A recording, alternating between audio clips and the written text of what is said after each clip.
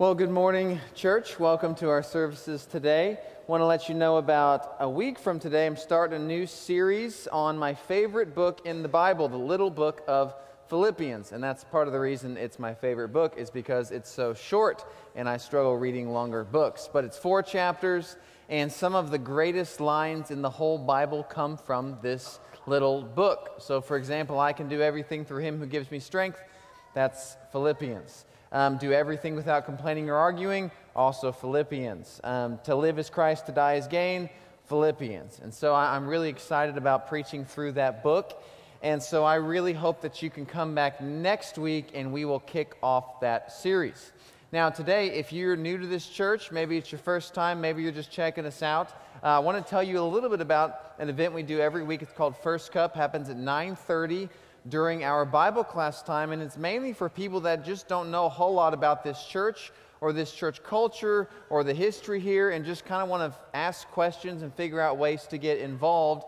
This event is for you, and sure hope you can come back next week at 9:30 to join us for that. Sometimes when you come to church here for the first time, we talk about things that makes sense to people that go here, but maybe you're new and you have no idea what we're talking about. Like Scott's talking about welcome books, and you hear people throwing around language like Fellowship Central and Information Central and Ministry Central, and you don't have a clue what they're saying. Well, great thing to do would be to go to First Cup, and it's just a good way to start getting oriented with this church family. So hopefully we can see you there next week. Now, if you're also maybe this is your first time, or if you've just been coming in just a few weeks maybe, and you come today and it's Elder Sunday. Now, you might be thinking, no, why? I just wanted a normal worship service. Why did I come on a day when they're doing this big elder installment thing? Well, let me tell you, sometimes you can actually learn a whole lot about a family by observing the way that they conduct their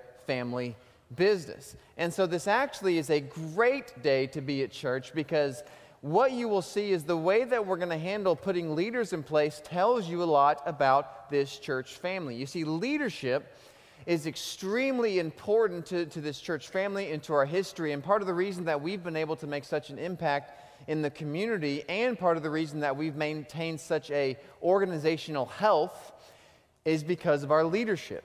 And so it's really, really important to this church family. You can learn a lot about family from the way they conduct family business. I'll never forget when I was 10 years old, I lived about a mile away from my aunt, uncle, and cousins, and one day I rode my bike from my house to their house, and I was going to hang out with my cousin Lacey and Logan, and then I had an aunt, uncle, Marianne, and Rory Rosenbaum, and I get to their house and I knock on the door and nobody answers. And so I wait for a while longer, knock again, no one answers, and so then I open the door and it's unlocked, so I walk in the house and nobody's in the house. So I check the bedrooms, no one's there. I walk in the kitchen, no one's there, and I'm thinking, I know that someone was just here a while ago because I called you on the phone before I left, but there's just nobody there. Well, then I look in the backyard and I see them, and they're all like in a circle, all 4 of them, just like holding hands, doing something. So I go out the back door thinking, this is great. They must be having like an afternoon Devo. I like Devos. Let's sing some Kumbaya together. And so I'm walking out to see what they're doing, and like 10 steps into it, I realize that this is not Kumbaya in the afternoon. This is their dead dog's funeral. And so they've had this dog 20 years, just died. And so I'm a happy guy, joyful, and hey guys, and then I see all the tears coming off their faces, and I'm like, I'm just going to hang out in your living room and bury my head in your couch. I'll see you in a minute. And I felt really strange about that. But you learn a lot from a family by watching how they conduct their family business. And so that's what we're going to do for a moment today. Now, just to kind of start at square one, we are an elder-led church. Now, the reason for that is because as we read the New Testament, what we find is that when Paul started the first churches in the first century, he would go around and he would put elders in place to lead those churches. See, there's a lot of churches today that they don't have the exact same leadership structure. There's other ways to lead a church, but the way that we've chosen to do it, because we're trying to do things to the best of our ability, according to Scriptures, is we put elders in place. Now, can anybody guess how many elders you think we have before we install these 5 men today? Anybody have a guess? Okay, a lot of good guesses out there.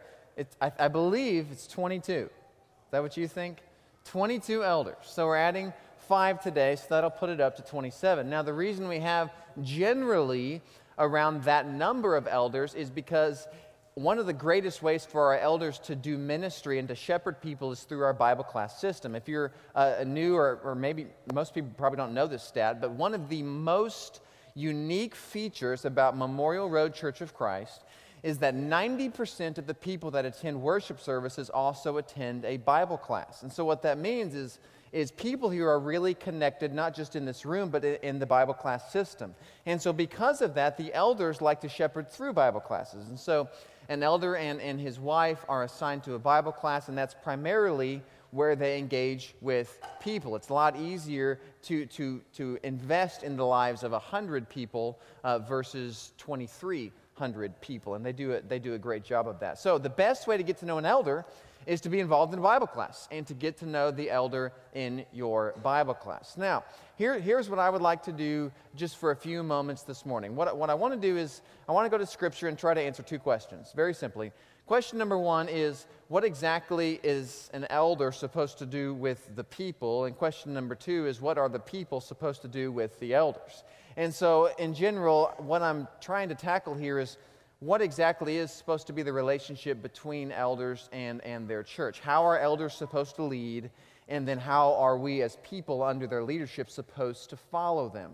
And so 1 Peter chapter 5, this text read earlier, Peter's talking here, and I want to read it again just so you get it in your brains even more. Here's what he says. 1 Peter chapter 5. To the elders among you I appeal as a fellow elder and a witness of Christ's sufferings, who also will share in the glories to be revealed. Be shepherds of God's flock that is under your care, watching over them, not because you must, but because you are willing, as God wants you to be. Not pursuing dishonest gain, but eager to serve, not lording it over those entrusted to you, but being examples to the flock.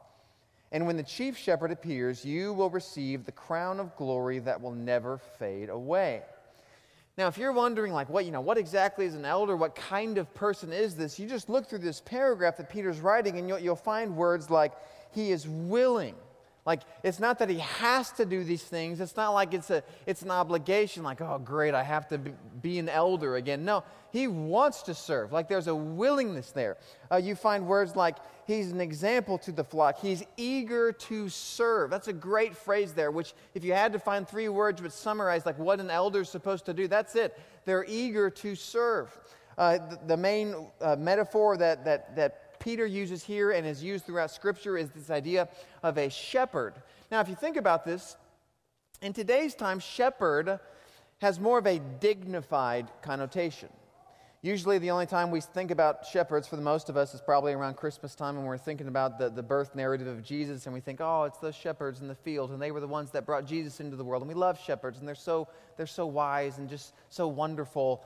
Well, in Bible times, it's not that shepherds had a negative connotation, but it wasn't so glorified. In fact, shepherds were about as low as you can get on the vocational totem pole of the time.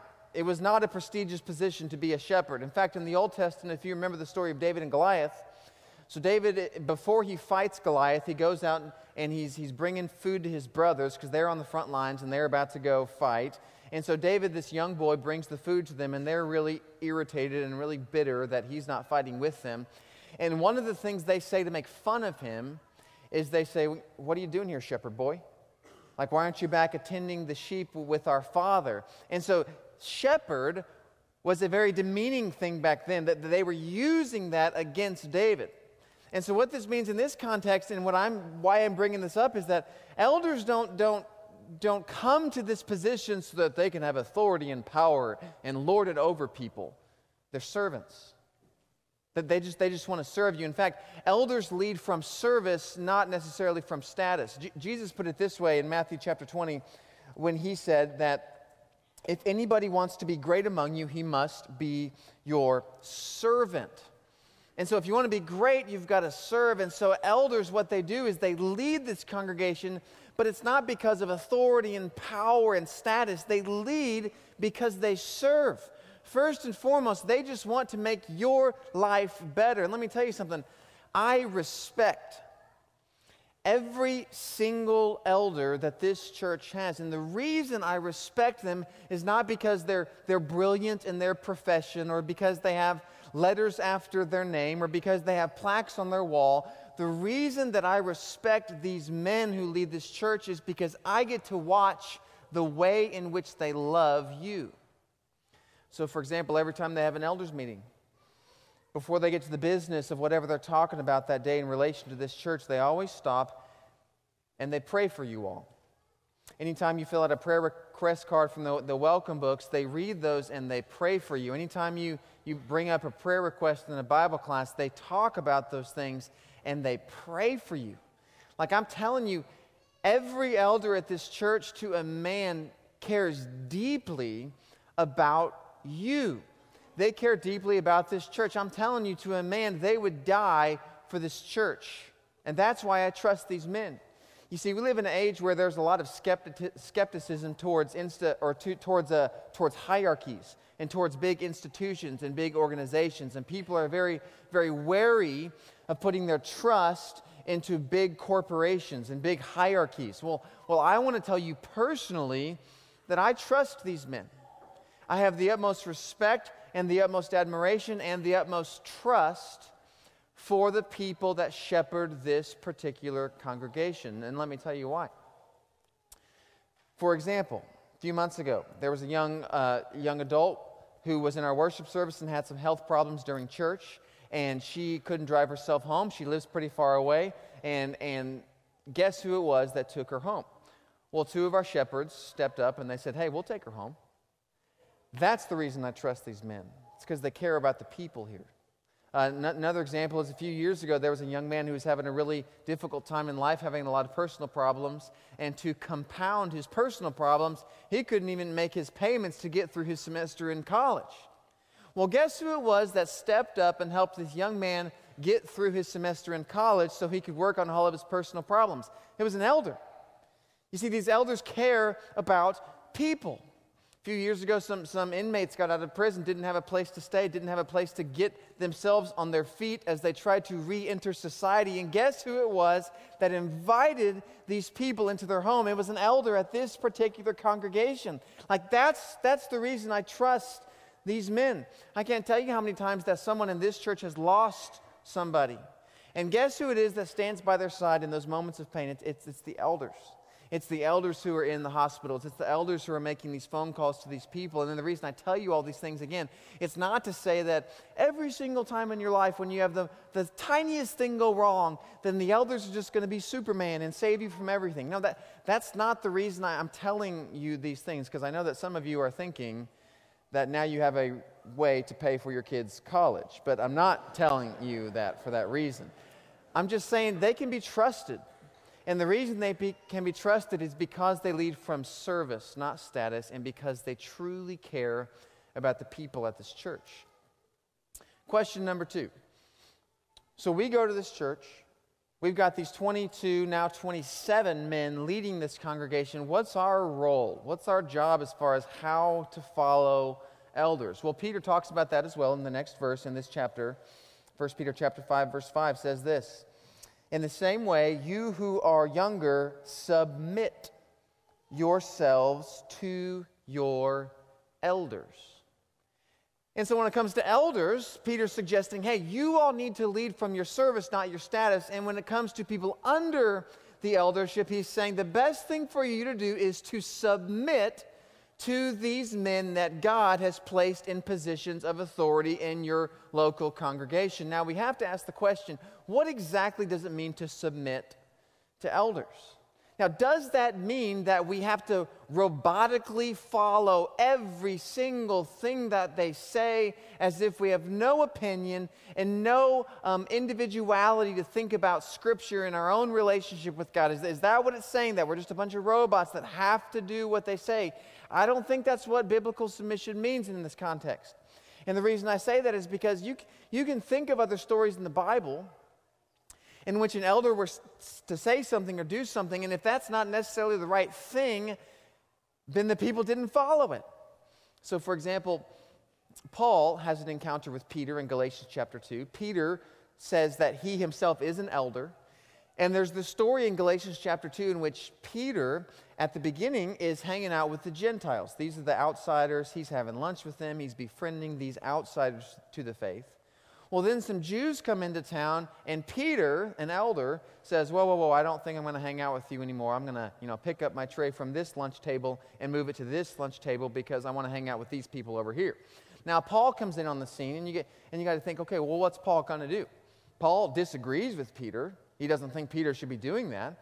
But does Paul come in and say, well, I probably can't say anything because, Peter's an elder and Peter was an apostle, and I'm just not sure if I should really go there, so maybe I'll just keep my opinions to myself. No. Paul sees clearly that something is not going right, and so he says something. In a loving way, he confronts Peter. So the reason I say that is when Peter in his book is saying we need to submit to our elders, he's not saying that we blindly just follow every single thing as if we are robots. No, that's not a great definition of submission. Here's a better definition of submission. Submission is simply moving from preference to deference. And let me explain what I mean by that. Everybody has preferences, and we know what preferences are. If you're a coffee drinker, you probably have a preference as far as how you like your coffee to be made. If you go to a restaurant and order a steak, you probably have a preference as far as how you want that steak cooked. You've got preferences on your TV shows that you watch. And all of us have church preferences too. You've got certain times where Scott leads a song and you're like, yes, that song's in my preference. I like that song. And then Scott leads other songs and you're like, no, I don't prefer that song. Sometimes I preach for a certain length, and you're like, yeah, that was it. You preach 15 minutes every week. That's my preference. And then other weeks you're like, Phil, come on, that's not in my preference. So we know what it is like to have preferences and church preferences. Now, deference, that's a word we don't use as much. Deference simply means that when two people have an opinion, one person defers or yields their own opinion for the sake of another. You just defer. So I think one thing, you think another, so I'm going to defer what I think in favor of what you think. That's what deference is. So later today, you're having a discussion about where you're going to eat, and you think, well, I really want Italian, and someone else in your friend group or your family group thinks, no, I really want Mexican. You might be able to say, you know what, I defer to your decision to eat Mexican, which, by the way, you should always defer when it's between Italian and Mexican. You should always defer towards Mexican, but that's just my opinion there. But that's deference. And so all submission is, it's just moving from the type of person who's always obsessed with their own preferences to the type of person that can practice deference. It's the type of person that can say, you know what, I don't agree 100% on this, but you know what, I'm going to defer to your opinion because I respect you. That's what it means to submit to your elders. You see, our elders have a difficult job, and let me tell you why. They govern a church of 2,300 members. 2,300. Okay, I've got 4 people in my family, and we can't even agree on like anything. And they're governing a church of 2,300? I mean, most nights, not every night, but we try to do a family devotional most nights in my home. And so there's only 4 of us. And let me tell you something. Sometimes our family devotionals are the most conflicted time of the entire day. Like we'll go into like a little Bible thing, and I'll grab the kids' Bible and I'll say, all right, girls, we're going to talk about Joseph tonight. And they'll say, I don't want to talk about Joseph tonight. Like, it's Joseph. He's the coat of many colors. How can you not like Joseph? I don't want to talk about him tonight. So, we'll move on to something else. Okay, well, let's just sing Jesus Loves Me. I don't want to sing Jesus Loves Me. And then I'll say, Mary, come on. We can sing Jesus Loves Me. It's okay. We have fights all the time. I'm telling you, there's 4 of us. And we've had so many nights where there's almost been a church split in our family. And it's 4. Okay, our shepherds, 2,300. So the next time that you have something that you prefer, just think really carefully before you voice that to an elder. They're managing 2,300 people, and in order to submit to them, we must move from preference to deference. You see, our elders have a hard job, but they do a great job. They do a great job. You see, part of the reason that Memorial Road has had such an influence in the community, and part of the reason that we've had so much internal health, is because of our leadership. They're committed to love and they're committed to unity. And because of that, this church has managed to do a lot of great things over the years because they're following Jesus and we're following their leadership. Now, last thing I wanted to say is I just wanted to say a quick word to new elders, to Jason and to Chris and to James and Jeff and Tom. I don't know where Jeff is sitting, but I see the rest of you. There you are. But I just want you all to know first and foremost that you guys are my elders, and I'm submitting my life to your care and to your leadership. And it's not because you guys are really successful and you guys can manage your business really well and you've got letters after your name and you're really smart, which you guys are all those things. But I'm just telling you, the reason I feel comfortable submitting my life to your leadership is because you follow Jesus. And if you're following Jesus, I'm going to follow you. And that's the one thing I would say to you all, is that if you will follow Jesus personally, then the rest of us, we will follow you corporately. Because if you're following Jesus, we're going to follow you. Next part of our service, Bob Harmon's going to come up and he's going to introduce these 5 men and their wives to you all. I'll turn it over to Bob.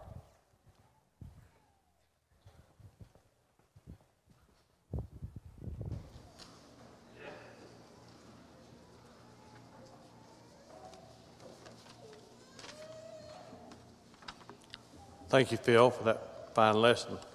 It is my privilege to introduce to this service the 5 men who will serve as elders, along with their families. First of all, Jeff Floyd and his wife Misty have been at Memorial Road for 12 years. Jeff is a family physician and Misty is a homemaker. They have 6 children: Addie, Aaron, Benny, Sam, Lucy, and Josie. Jeff is a deacon who teaches adult Bible classes, serves as a camp counselor, has volunteered at Capitol Hill Medical Clinic. Jeff and Misty are leaders in the Christian couples class, Q group leaders, and work in children's ministry. Jason Garner and his wife Heidi have been at Memorial Road for 13 years. Jason is a petroleum engineer, and Heidi is a homemaker. They have 4 children: Alan, an OC student; Nathaniel, Jesse, and Meg attend school at OCA.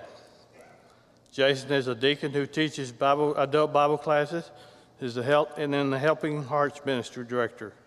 Heidi teaches children's Bible classes, been a senior high D group leader. James Hill and his wife Jana been at Memorial Road for 23 years. James is the executive director for the Metis, an organization that employs developmentally and intellectually challenged adults. Jana is the photographer. They have 2 children: Sydney, an OC student, and Grant attends school at Oakdale. James serves as a deacon, and they both are currently working in the youth and family ministry as 7th grade D group leaders. Chris McKeever and his wife Tammy have been at Memorial Road for 11 years. Chris is director of finance for Sonic, and Tammy is the business manager for Memorial Road. Their daughter Monique is an OCA student. Chris is a deacon who helps with Mission Sunday, is on the involvement team. Tammy teaches in Journeyland, is an LTC course director. They both lead in the young adults class and serve in the youth group. Tom Poteet and his wife Robin have been at Memorial Road for 20 years. Tom is manager of power systems at Devon Energy, and Robin is a real estate appraiser. They have 2 children. Evelyn, a teacher in Smyrna, Tennessee, is engaged to be married, and Andrew is a senior at OC. Tom is a deacon who teaches adult Bible classes. Robin also teaches Bible classes and are both involved in Honduran missions. Welcome, by the way.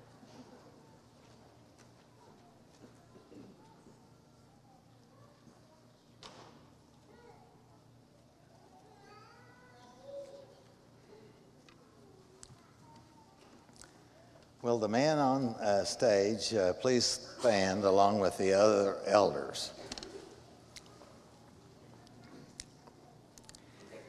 You men on stage have been recognized by the members of this congregation as well as the present elders as men who embody the scriptural ideals for the office of elder. We have watched you and your wives and known each one of you for many years and have observed your service to the Lord.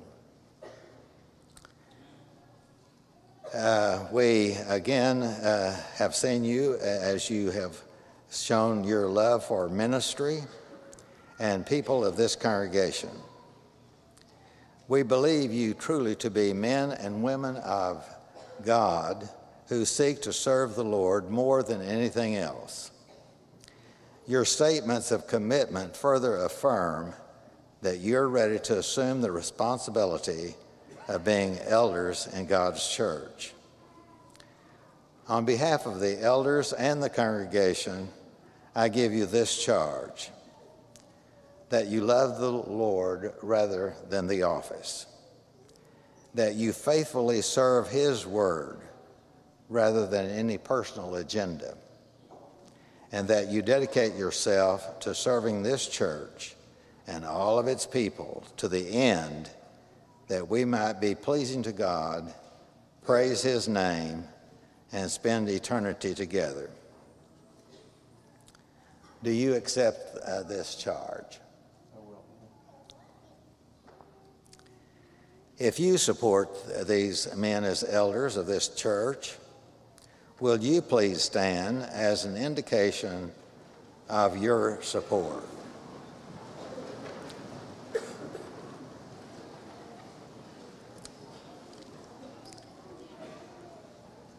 At this time, the elders will come up and surround these men as we sing this song. Praise God from whom all blessings flow. Praise Him, all creatures here below. Praise Him above and below. Praise Father, Son, and Holy Ghost. Praise God from whom all blessings flow. Praise Him, all creatures here below.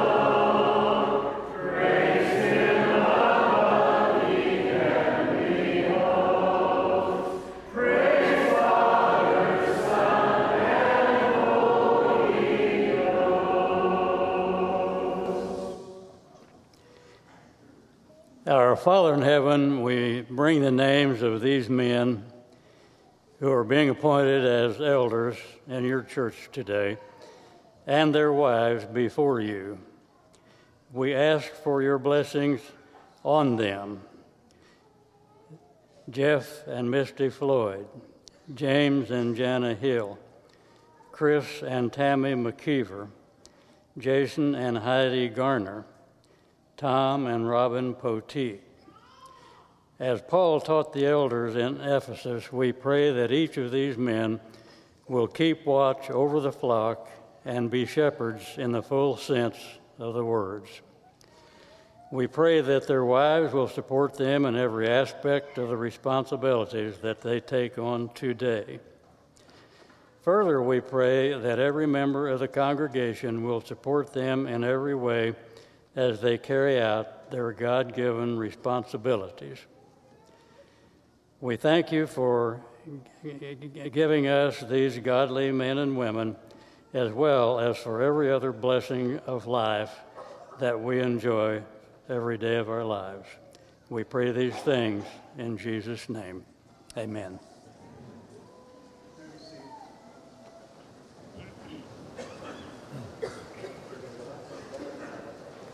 These elders and their wives are a lot better behaved than the children were last week for Mother's Day on stage. So that was very, very good. You guys have learned a lot. And if you weren't here last week, there was a lot of children on the stage going crazy. So, you know, one of my favorite things that we do is when people come forward, you'll see that many times elders and their wives come and surround people who are hurting, and that's what shepherds do. They surround the flock in love and in care. One of the verses immediately after the stuff about elders and how to follow them in 1 Peter 5 is this very simple line which says, "Cast all of your anxiety on him because he cares for you." And I find it really fitting that that verse, "Cast all your anxiety on him because he cares for you," is stuck right next to these verses about how elders love and lead the flock, because sometimes the way in which we experience the care of God is when elders love us. And one of the great opportunities that you have in this church family is that when you have anxiety and just stuff going on in your life, every week we encourage you that if the timing's right, we want you to tell us about that, because we've got men and women who want to surround you with prayer. James 5 tells us that if you're in trouble, you should pray. Tells us that if you're sick, you should call the elders to pray for you, because the prayer of a righteous man is powerful and effective. And we believe that at this church family. And so if you have something going on in your life that you want prayers for, we're going to have a time in just a moment for you to respond to that. Others of you might be thinking about a spiritual decision in your life. Perhaps there's some of you who have never made the decision to follow Jesus Christ in the waters of baptism. Let me tell you, there's nothing that encourages the hearts of the elders and me and so many other people in this congregation more than when people give their lives to Jesus in baptism. So if there's either of those two things we can do for you, we invite you to come while we stand and sing.